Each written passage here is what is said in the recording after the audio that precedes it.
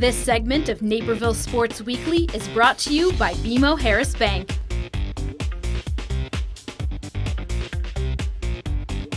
I am here at Naperville Central with sophomore Rose Fritz of the Naperville Central Gymnastics team. Thanks for joining us. Thanks. So first thing I want to ask you is your kind of gymnastics career. When did you get started in gymnastics?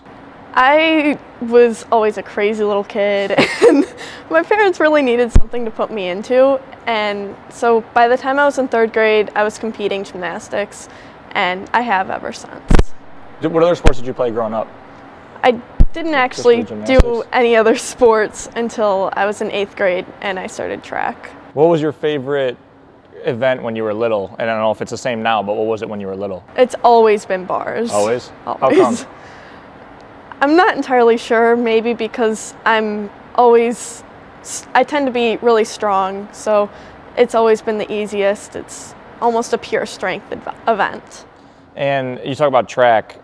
When did you kind of decide that you want to do it? Not that, I know 8th grade you said you talked about it, but when was like, I'm actually going to do this for sure? Was it just 8th grade? Did somebody ask you to do it, or did you get interested by yourself, or how did that work out? It was pretty much just 8th grade. For years, though, my parents were joking around saying that I'd be a great pole vaulter someday, and I didn't really believe them, but I did track anyway. And now in gymnastics, it's a taxing sport on your body. A lot of injuries. You can have little stuff. How tough is it physically on you throughout the season? It's really hard. I've gotten 2 permanent injuries now from it, which I just work through and I'm okay with because I can manage. But there are days where I just go to the gym and I can barely tumble because my body is so tired. What are the 2 injuries? I have a permanent fracture in my kneecap and I have some bad joint damage in my wrist. And that's all from gymnastics? Yes. When did those occur, or when did those kind of start coming up, I guess? My knee I hurt when I was in 7th grade, and my wrist I hurt actually over the summer. So the practice routine, to prevent injuries in practice even, how do you kind of go about practice on a day-to-day basis throughout the season? I really make sure that I warm up well and I stretch really well at the beginning and the end of practice, because that really helps your body from tightening up. Now, practicing with your team, what's it like being, now you have one teammate left going into sectionals, but as a team, what's going to be the difference practicing by yourself with just Haley instead of practicing with your team? It's going to be different because it's a different dynamic. You know, my teammates have helped me a lot through the season. They've always been encouraging and really upbeat, and it's going to be a little bit weird not having them there to, when I'm afraid to go for something, say, yeah, Fritz, you got this. What was the most exciting meet for, not regionals, but as a team, what was the most exciting meet this year for you guys? It was definitely the Fremd meet, because we got our team high and we brought up some girls from JV. So it was really fun to have a bunch of people compete at that meet. Can you talk about the Naperville North matchup a lot? Was it last week? I think you guys won by 1 point towards the end. Oh, yeah, that meet, it was a really fun meet because it was North's senior night and we just had a lot of fun competing, and we were all a little bit achy and in pain, but we all pulled through. As having your teammates there, what's going to be the difference you think going into sectionals now with only one teammate? As you said, they're kind of cheering you on. How are you going to keep your confidence up and keep that kind of mentality?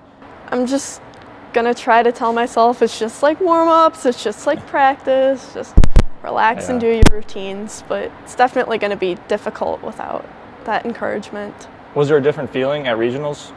There definitely was. I was thinking at this point it's more for trying to qualify and trying to do really well, and it was a little bit different thinking team versus individual. Do you have any routines you do that kind of, maybe it could be even something you eat, any weird things, any songs to listen to before you go out and do your thing? Not really. No. I listen to music all the time and I pretty much eat the same things all the time. So the days of meets, I just keep all that the same.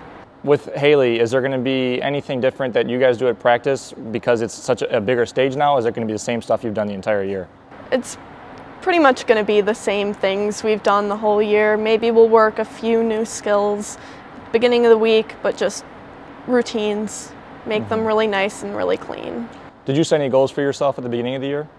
My goal, because I came in with that wrist injury, was just to get back and do the best I could with struggling with wrist pain. So getting out of regionals and sectionals is obviously very exciting for you then. You got a chance to go to state, and now, so a question I want to ask you about gymnastics now that a lot of people in different sports wouldn't understand, there's a sport with judges, and if you don't get the score that you like, how do you keep your confidence up if you think you deserved a better score? Personally, I trust the judges that they'll score me well, although there have been times where I've thought, oh, I didn't score as well as I wanted to, and then I just go to practice, I stick routines, I make sure I do them better, and so I can go and in the next meet I can do better. Because a lot of people, when there's a sport with judges, there can be controversy with it, and you're not really sure sometimes the outcome if you deserved it or if something you should have deserved but you didn't get it. Is there a certain score? I mean, obviously you'd like a perfect score, but is there a certain score that you look for in each routine that you do? I know that each routine I'm probably going to mess up in different places, so I just try to look at my average and shoot for that average and hope that I can make it cleaner and get it the score higher. And what's been your favorite thing about this team here at Naperville Central this year? It's definitely the way that we encourage each other, and we're very upbeat and positive, and we just try to help each other through the pain. You guys do any fun team bonding activities outside of here?